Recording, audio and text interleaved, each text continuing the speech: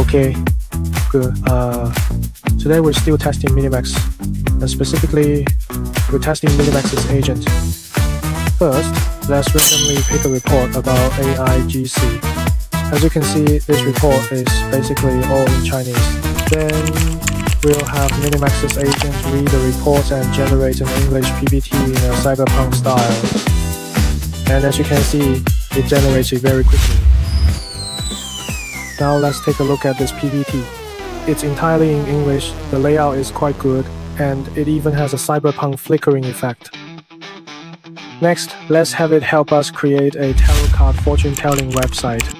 Again, it generates it very quickly. I think this website was generated really well. And here, you can see there's also a page for entering personal subscription information. Once you successfully subscribe, it will send you an email. Next, let's have it make a game. First, I give it an instruction. Help me create a romantic interactive text game. And as you can see, regardless of how the game's interactions work, at least the overall page style is absolutely fine in my opinion. Then I asked the agent to help me make a stickman fighting game. Okay, it finished that very quickly as well. And on the homepage here, it even shows the control keys for 2 players.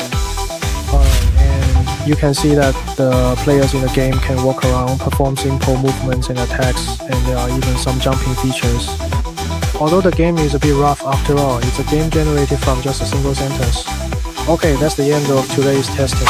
I actually think everyone can start using these tools, because if you get a task and your first thought is still to do it yourself, I think your efficiency might be quite low and the results may not even be that good.